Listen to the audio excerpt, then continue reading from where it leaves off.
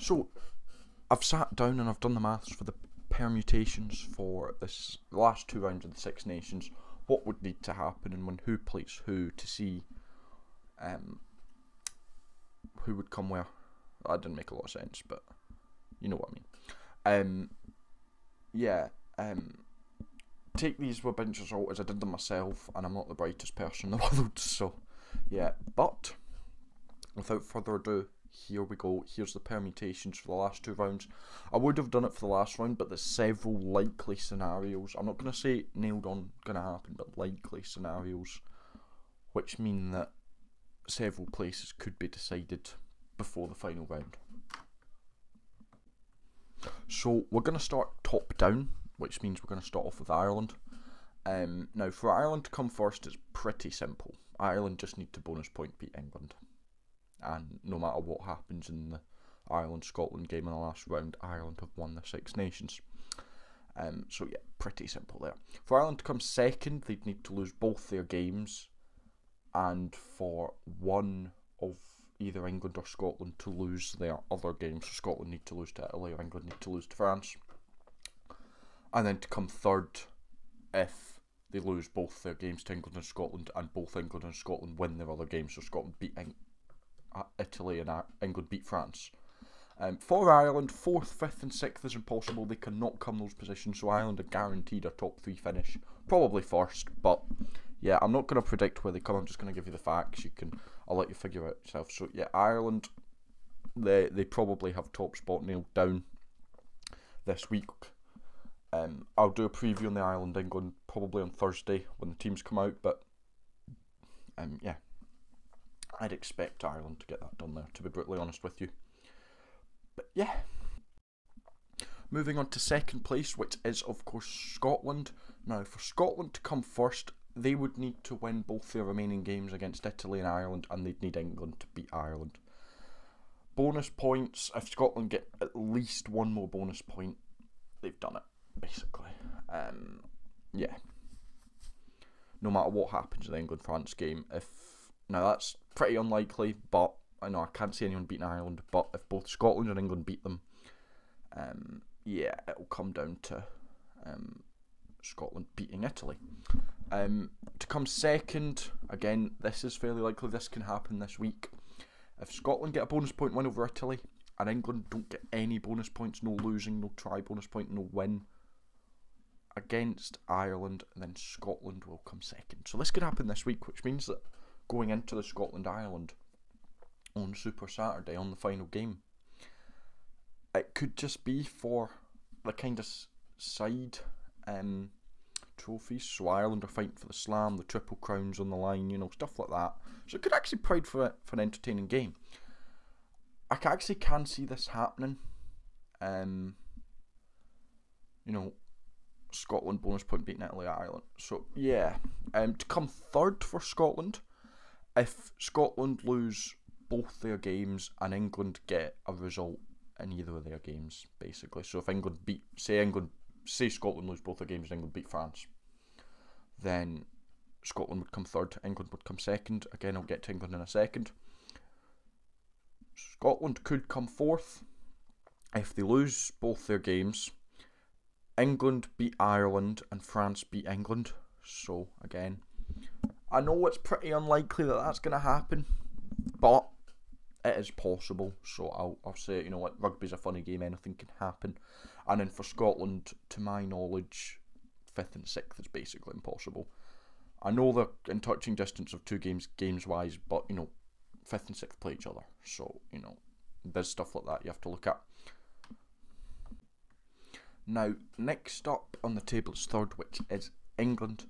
And now, England can come anywhere in the table still. Now, some of the lower down ones and some of the higher up ones are a bit tough, but it's doable. So for England to come first, they would need to beat Ireland and France, so win their 2 last games. And they did Scotland to beat Ireland but lose to Italy. So, yes. To come second, England would need to win at least one of their games and Scotland lose both their games. So say England beat France and Scotland lose to both Italy and Ireland, England would come second. To come third, they basically just need to match Scotland for wins. If Scotland win one minimum, England beat France, and Wales lose at least one game to Italy or France, then England will be third. For England to come fourth, they'd need to lose both their games, and Wales and Italy to lose at least one game each. So say Wales lose to France and Italy lose. Wales lose to Italy and Italy lose to Scotland, say. For England to come fifth, they'd need to not get a single point, no bonus points, nothing from both their games, and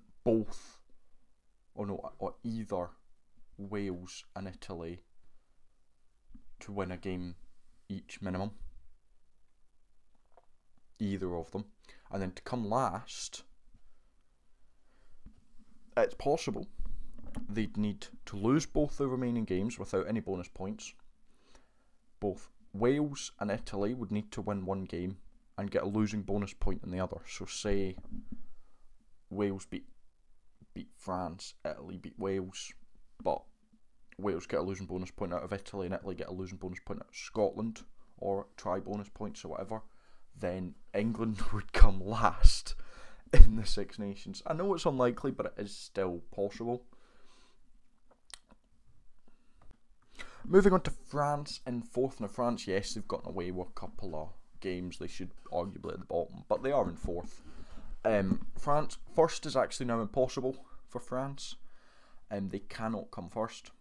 To come second, if both Scotland and England lost both games and France won both their games, then France would jump both Scotland and England and come second. For France to come third, if England lose both the remaining games, basically, and which would mean that France would beat England, so it doesn't really matter what happens in the France-Wales game.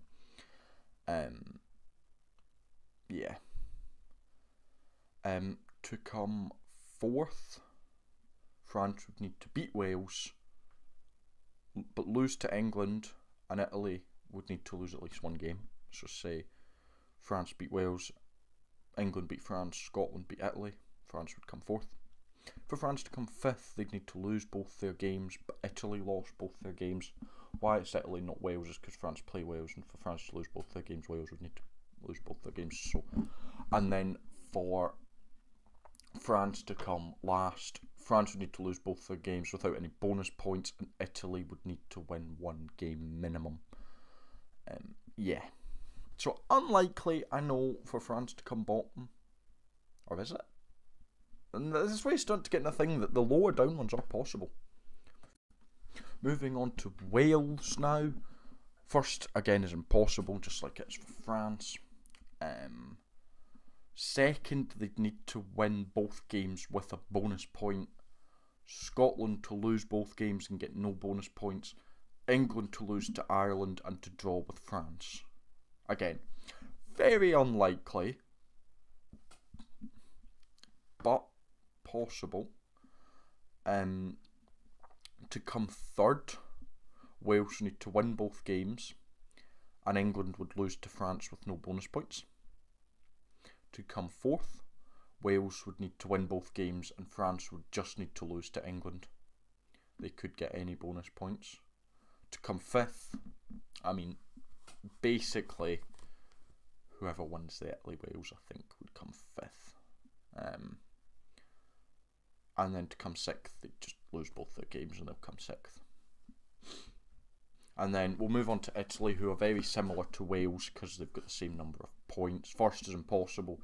Second, win both games. Scotland lose to Ireland. England lose to Ireland and draw with France. Wales would need to beat France with no bonus points. For Italy to come third, again, they'd need to win both their games with England losing both and France getting no bonus points. And then to come fourth, win both, France lose both. Then to come fifth, beat Wales.